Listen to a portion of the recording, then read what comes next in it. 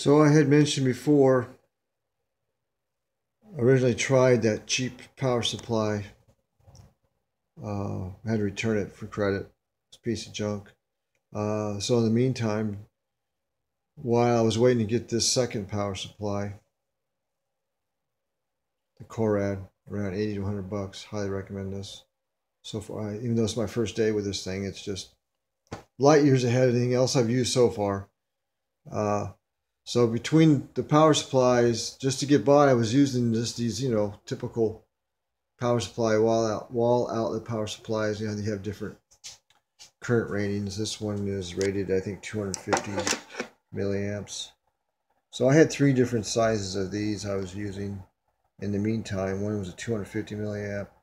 Another one I had was like 400 milliamp. Then I had a third one that was like 1 amp. Okay, this is my 400 milliamp version.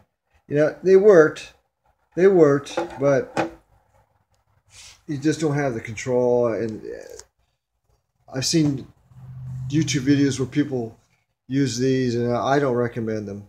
So I have experience with them. For 80 to 100 bucks, it's a no-brainer to use this thing. This thing's just light years ahead of what you need to do this right.